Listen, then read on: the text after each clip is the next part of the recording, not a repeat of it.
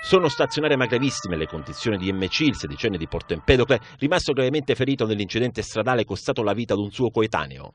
Per le gravi lesioni riportate, i medici dell'ospedale di Agrigento ieri mattina ne hanno disposto il trasferimento nelle ambulanze nella struttura sanitaria Villa Sofia di Palermo.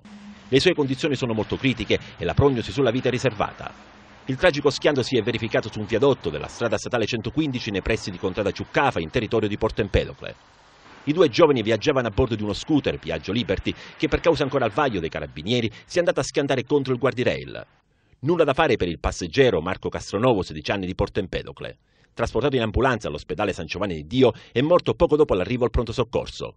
Indagini sono in corso da parte dei militari dell'Arma che stanno cercando di ricostruire l'esatta dinamica dei fatti. Lanciato anche un appello affinché eventuali testimoni dell'incidente si facciano avanti. Si fa strada l'ipotesi di un'auto che avrebbe tagliato la strada allo scooter. Ed è stato trasferito sempre all'ospedale Villa Sofia di Palermo un sedicenne di Canicattì rimasto gravemente ferito nel tardo pomeriggio di ieri tra la strada provinciale 78 e la statale 122 che collega Canicattì con Castrofilippo.